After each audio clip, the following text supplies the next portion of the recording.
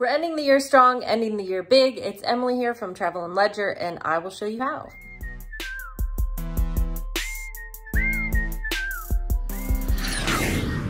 I like to keep everything in vision, so when I first wake up in the morning, my bed's right here. So I can like turn to the side and just kind of, as I wake up, I'm like looking at my vision board and also my motivational quotes. This is a collection I've taken over the years. Honestly, like I've taken them from apartment to apartment and now they're here at my house. I've like had them forever. I tend to forget about them because I don't read all of them every day, but I remember when I see one and then it sparks a memory of when I first wrote it down and I get re-energized that way. So that might help you, just an idea, but that's something that I do that helps me stay focused. I also keep motivation in my bathroom so that I can remind myself, sorry, that's a swear word, so I'm blocking it out.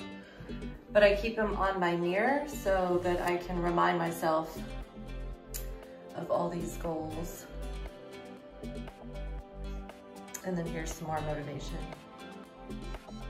I also keep like to-do lists that I do. Like I change that every couple of weeks, just remind myself to drink water, I want to stretch more, go to the gym more, cardio.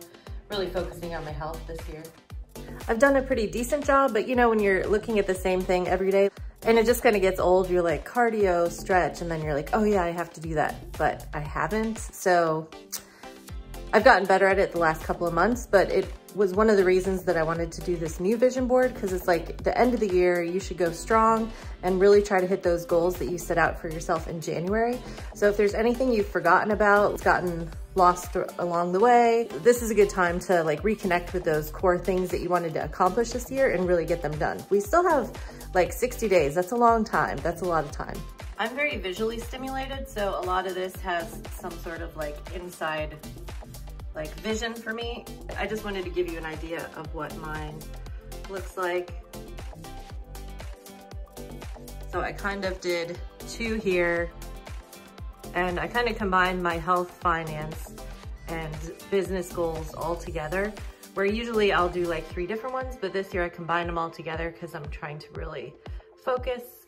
I found as the year went on, everything ended up kind of combining together. So it's interesting that this year, since I did them all on the same kind of area, the same kind of board, that all of my goals kind of combined together in a way, which I thought was kind of cool, where in past years I would find I would get one thing done here, one thing done here, like on each board itself. So it's an interesting concept that you might want to try, is putting all your visions into one board. Or if you have like a lot of things going on, which I had in the past few years, divide it up into 3: health, business, and finance. And remember that for this last quarter of the year, you're focusing on the goals that you already had set out for this year.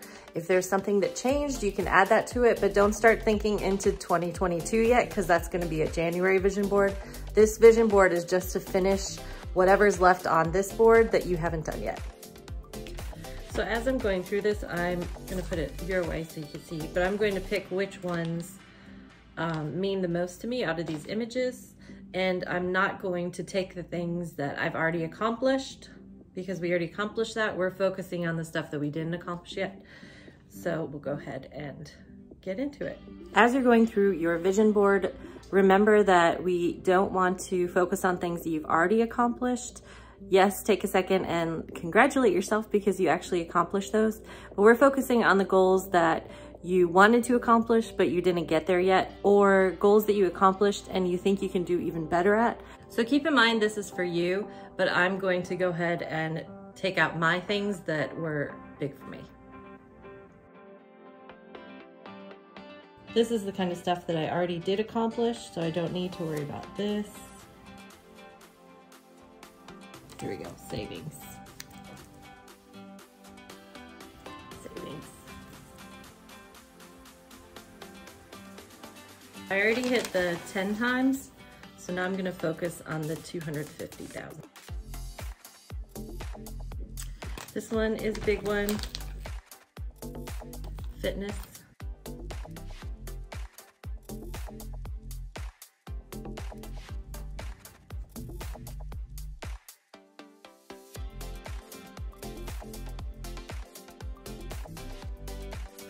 This one is big for me because I've been doing this almost daily, so this is a great picture for me.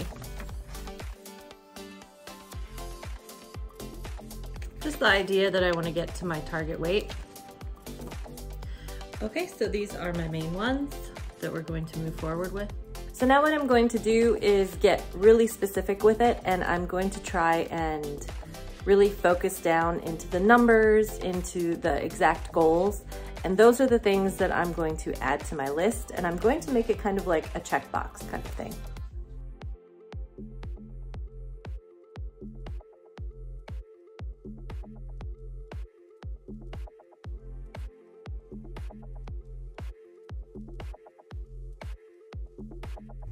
Okay, here we go.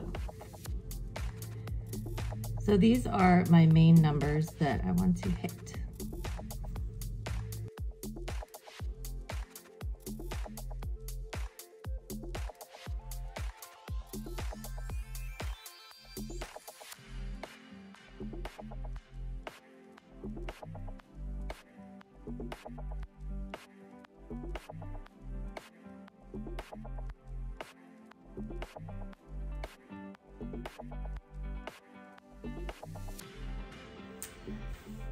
Now what I like to do is kind of cut out the things that I like, and I'm going to go ahead and work them around the things that I want to accomplish for the end of the year.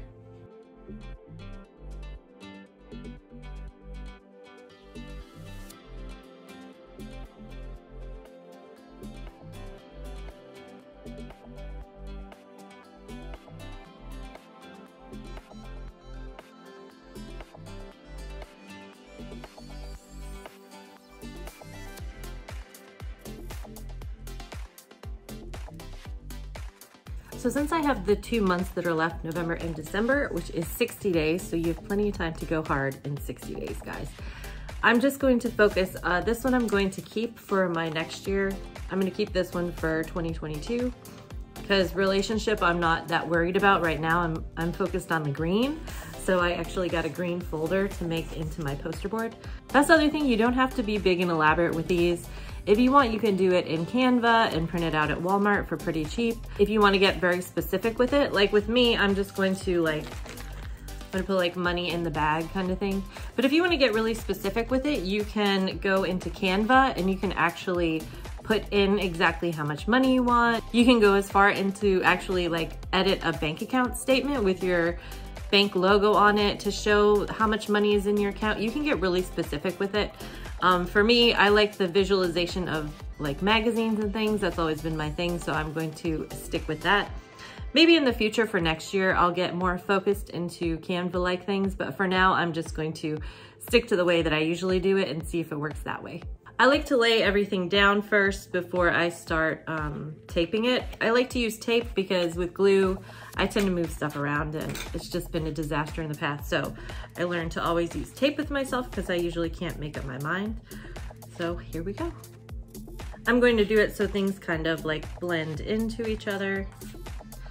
So here's my old school picture, gonna keep it just as it is. So I feel like it's really effective as it is. I also love this picture for fitness. And don't be afraid to let stuff kind of hang off your board too. I think it adds layers.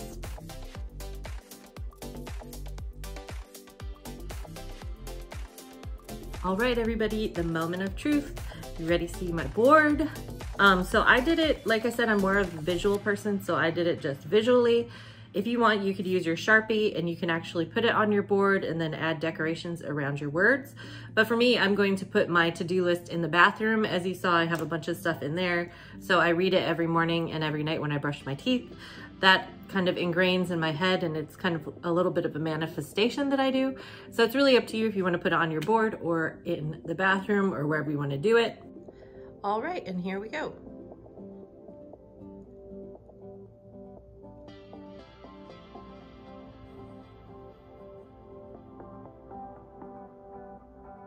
So there we go. I think November and December are going to be awesome. Before I go, I do want to mention something that you may run across that it seems like it always happens to me, so I'm just so used to it now over the years. But when you really focus and you set your intent and you really start kind of visualizing your future and things are happening and you're getting results, and it's crazy when it starts happening, you're just like, you get so excited and it's so crazy. Almost immediately, and I literally mean like almost immediately, you will be tested. I'm just gonna call it the universe, but the universe will test you to make sure that this is really what you want. And it will beat you down, it will really test you, and it will give you a big hurdle. Like even this week, so I'm trying to post every day for 30 days on YouTube, and I've been doing really good, and I've been staying ahead of schedule and everything. I got about, I wanna say 16 videos in, and I had a death in the family. And then within the same week, actually during the funeral of the first one, we had a second death in the family. And then in the midst of all this, I get sick also. So it's like, it always tends to come in threes also. And you're going to get that challenge, and you just need to push through it and prove to the universe that this is what you want to do. I know that my loved ones are looking down on me and they're cheering me on, and they want to see me succeed also. But I did want to mention that little thing because I think it happens to a lot of us, that people want to pretend that it's always, you know, as I say, rainbows and unicorns. But it takes work. Like, you're going to maybe lose some friends while you focus on things, and it's probably healthy. You don't realize it now. But if your friends aren't willing to stand by you while you're working through things and getting better with your life, then they weren't really your friends in the first place. So I did just want to mention that you might be tested and you may lose some friends along the way, but you'll be surprised because I even have friends now that I'm reconnecting with from over the years that we lost touch, nothing, you know, bad or anything. It's just I moved or they moved. We met in New York City and a lot of them moved to LA or Florida or back overseas, whatever it is. You'll find that people that are on your same level will start reconnecting with you. So even though you lose some friends that you might have met in the short term, or maybe long-term friends that are actually kind of stuck in this like stagnant lifestyle, you'll find yourself reconnecting with friends that are actually on the same level as you. So it kind of re-energizes you even more because you're meeting your friends that are also going through the same things you are. And you're also meeting people that are like-minded and also going through the same things you are. So it's really interesting how the universe works, but I just wanted to warn you that that might happen. Don't let it discourage you, and just get excited because you never know who you're gonna reconnect with. If this video helped you and you did end up making a vision board for the end of the year, please tag me in it. I'd love to see it, or put it in the comments. And I hope you have a great end of the year and a great start to the new year, and I'll see you in the next video.